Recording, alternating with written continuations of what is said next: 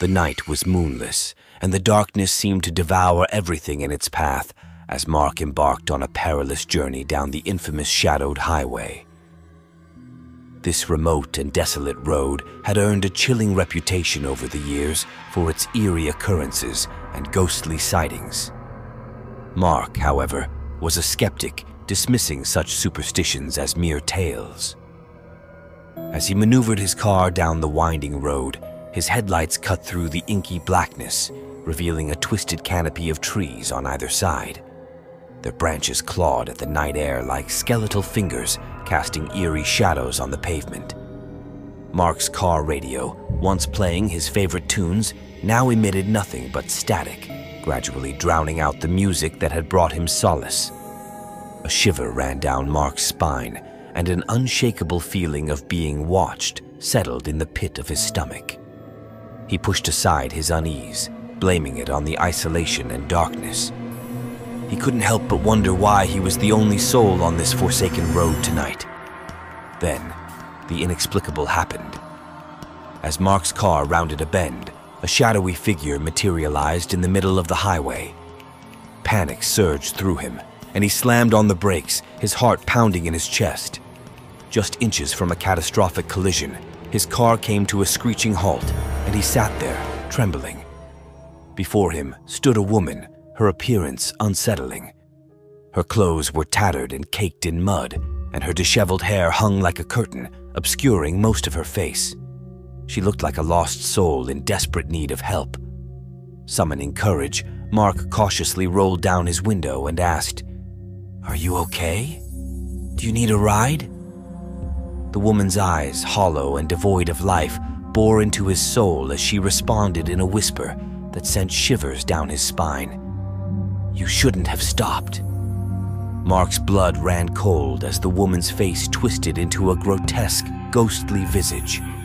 In an instant, her skeletal hand shot through the window, clutching his throat with a supernatural strength.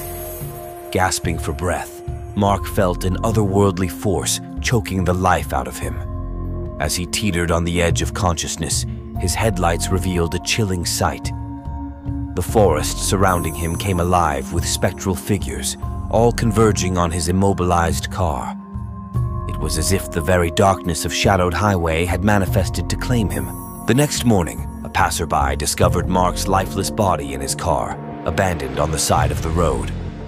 Despite a thorough investigation, the police could find no logical explanation for his untimely demise. The locals, however, knew better. They whispered the tale of Mark's ill-fated drive down Shadowed Highway, warning all who would listen never to stop for the haunted souls that roamed the road at night, lest they too become part of the highway's grim legend.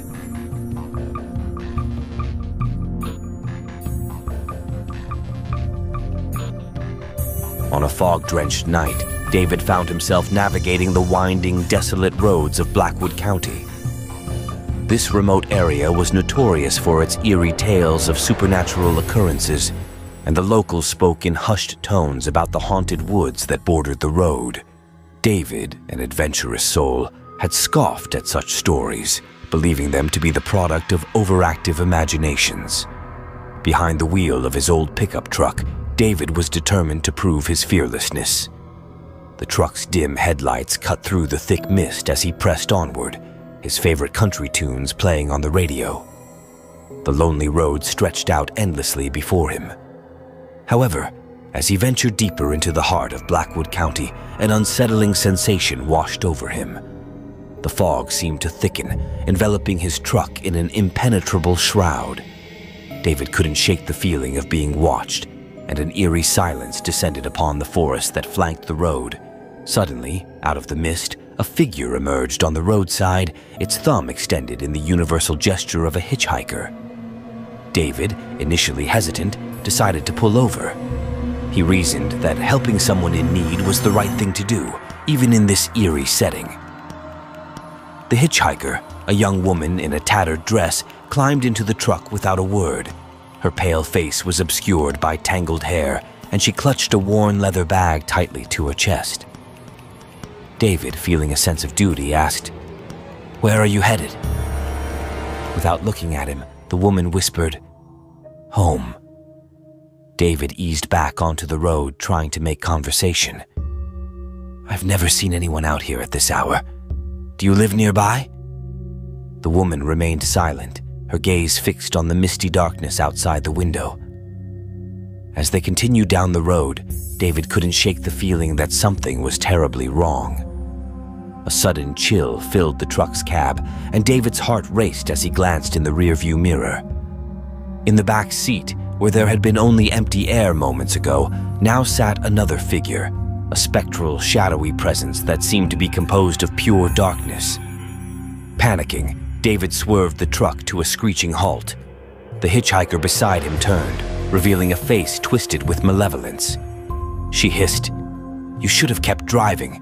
Before he could react, the ghostly figure in the back seat lunged forward, and icy fingers clamped around David's throat. His vision blurred as his breath was stolen from him, and he realized that the hitchhiker he had picked up was no ordinary traveler. The next morning, David's abandoned truck was discovered on the side of the road, the engine still running. His lifeless body was slumped behind the wheel, the unmistakable marks of supernatural strangulation etched into his skin. The legends of Blackwood County gained another tale that night, a chilling reminder to all who dared to traverse its haunted roads after dark.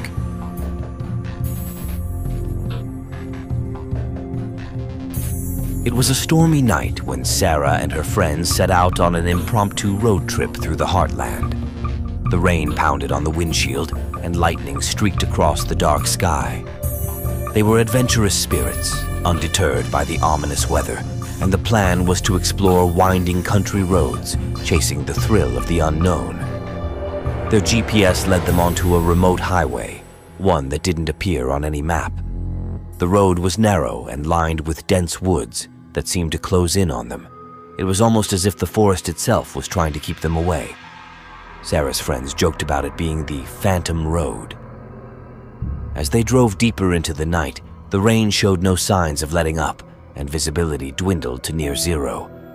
They were in the middle of nowhere, with no cell service and no choice but to continue down the unfamiliar road. Then they saw her, a woman standing alone on the roadside, drenched and disheveled. Sarah's compassionate nature led her to slow down, despite the unease that had settled in her stomach. With trembling hands, the woman signaled for them to stop, and Sarah rolled down her window. The stranger's voice trembled as she explained that her car had broken down, and she needed a ride to the nearest town. Despite her friend's protests, Sarah agreed to help. The woman climbed into the back seat, and they continued their journey into the storm. The stranger sat in silence, her presence casting an eerie pall over the car. As they traveled down the Phantom Road, the weather grew worse, and the landscape seemed to warp and change. Sarah checked the GPS, but it showed no signs of a town or civilization nearby. Panic began to set in. Turning to their passenger for guidance, Sarah asked, "Are you sure you know where we're going?" The stranger turned to face them, her eyes empty and devoid of emotion. In a hauntingly calm voice, she replied, "We're going where you can never leave." Suddenly, the car's headlights revealed a twisted, overgrown path branching off from the main road. Before Sarah could react, the stranger's hand shot out, gripping her wrist with an otherworldly strength. The car veered onto the dark path, swallowed by the forest. Hours later, search parties scoured the area, but there was no sign of Sarah and her friends. The Phantom Road had claimed them, and their fate remained a mystery. Locals whispered tales of the cursed highway, warning travelers never to venture onto its sinister path during a storm, for it was a road that led to nowhere but darkness and despair.